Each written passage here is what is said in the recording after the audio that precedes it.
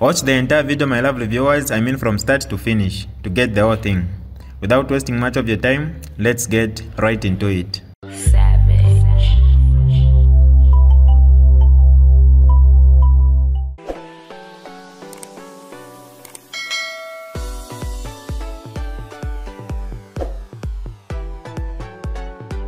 Hi lovely viewers, it's me again, your one and only Mutati Mpundu. Welcome to my YouTube channel. If this is your first time on my channel, kindly subscribe to my YouTube channel by hitting the red subscribe button down below and turn the bell icon to join the notification squad. Don't forget to like, share and leave a comment. Tell me what you think about this video in the comment section below. I'll be super glad to hear from you lovely viewers. Thank you, Your Excellency. I will steal this from you. Oh, thank you, thank you. I forgot, I thought it was mine. Family, those that are joining us, we are at the residence of Zambia's 6th President, Dr. Edgar Lungu. You've seen that is flanked by leaders that quickly rushed to come and see him here. I'll hand over the microphone to our Vice President of the party, Honorable Given Luvinda. Yes, sir, you can talk. Thank you very much, those of you who are following us on social media.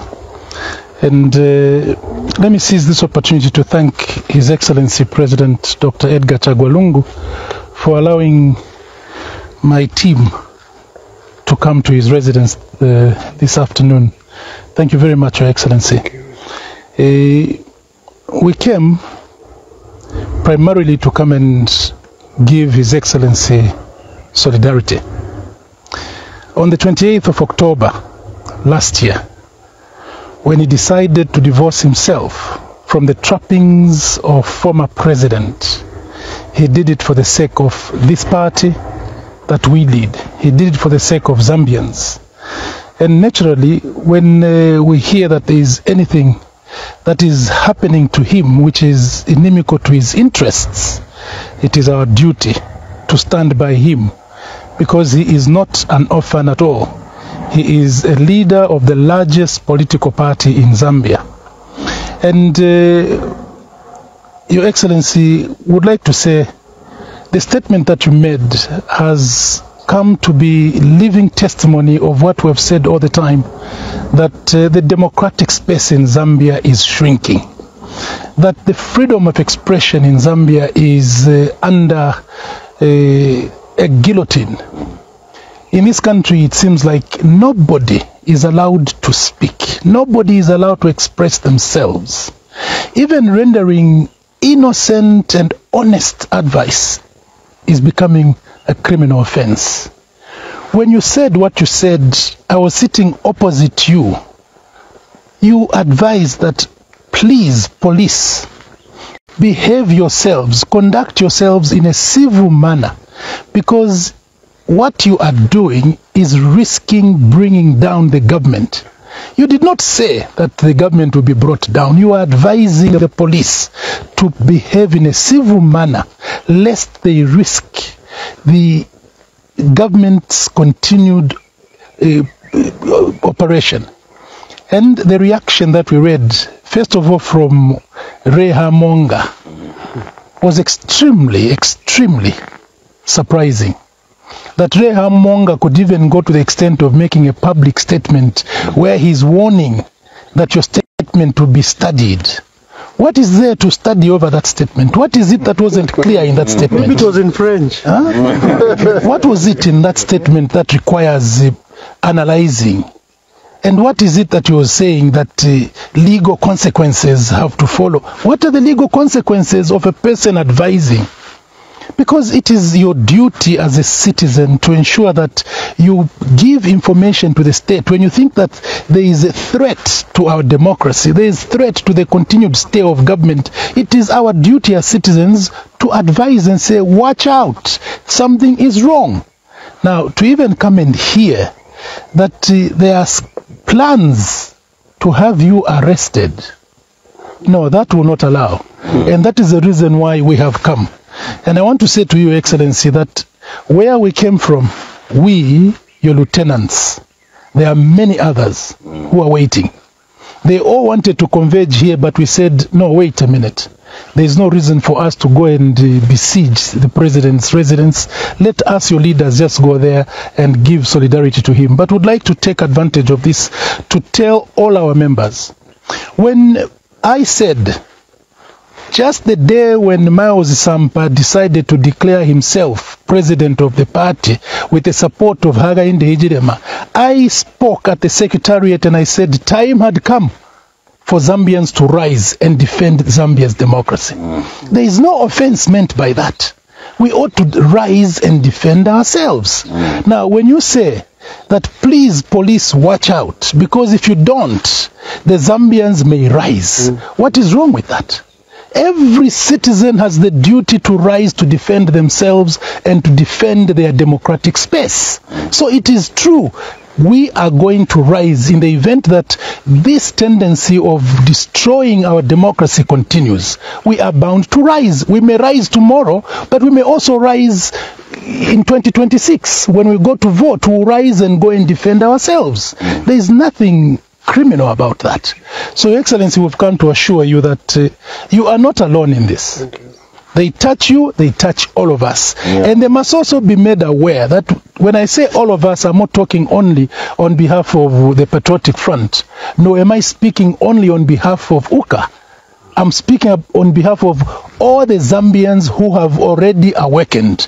The Zambians are awake. Zambians are UKA. Babuga. Babuga. So, touch you, then they are touching all of us. As a matter of fact, Your Excellency, the same people who today are saying they want to study your statement, they want to have you arrested, we just have to ask them, just 3 years ago, when you were in State House, what kind of treacherous statements were being made by those who were in opposition then? Hakainde himself, on several occasions, made statements that are worse than the statements that any of us have made ever since he became president. You never had him arrested. You never had the spokesperson of the police issuing threats the way Reha Monga has done. He made lots of statements. How many times did he refuse to even recognize your presidency? For us, we respect him, we recognize him as president. He was elected, yes, but we know the circumstances under which he was elected. We can actually dispute that, but we don't want to. We have allowed him free rein to govern until he proves himself a failure to the Zambian people without our participation. And yet now, because we've given him this free rein, he is now going about it in a manner that shows the whole world that, as a matter of fact, the Zambians made a very big mistake in 2021. And I can assure the Zambian people, I can assure Hakainde Hichilema himself, that if he continues, and now I would like to borrow your words, but I'll just juxtapose them. If Hakainde, I'll be very happy. Your Excellency, I'll be extremely happy to be co-accused, and I'd like that all of these, my colleagues, will be co-accused with you.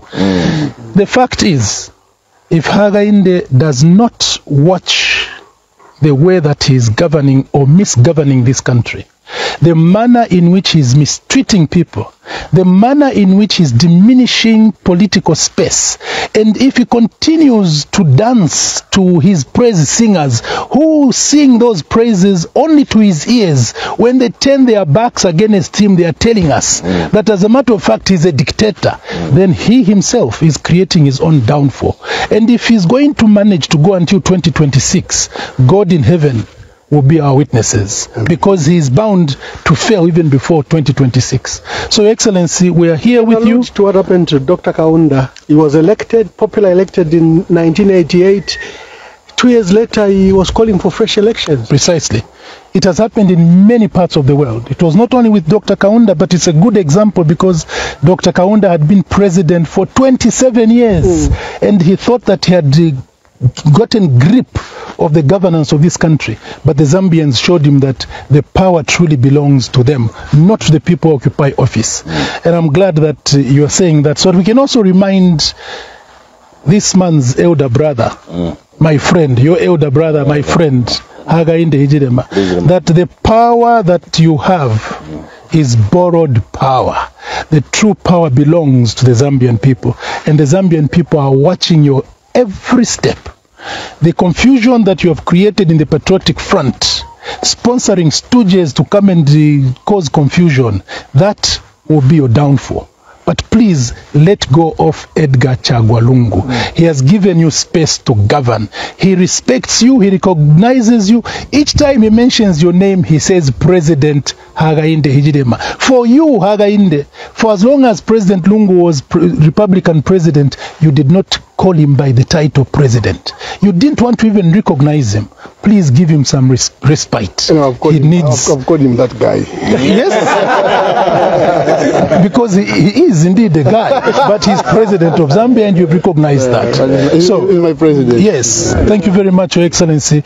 We want to give you our total support and solidarity. Thank you, sir. Thank you. Bashindikeni wa president, wachitushindika, so bashindikeni, we'll do a summary of events. You want to speak?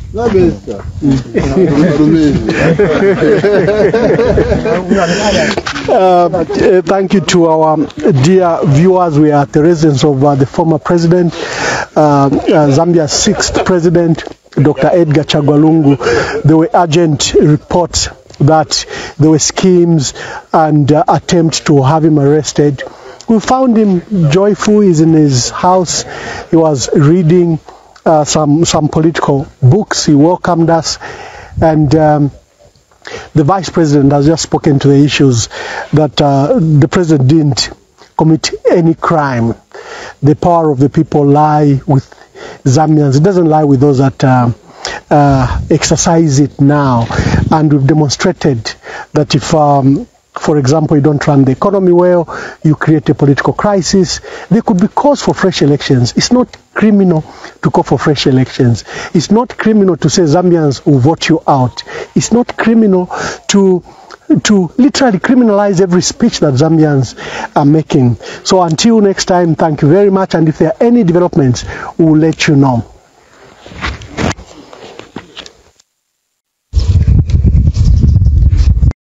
This is DJ Mutati exclusive.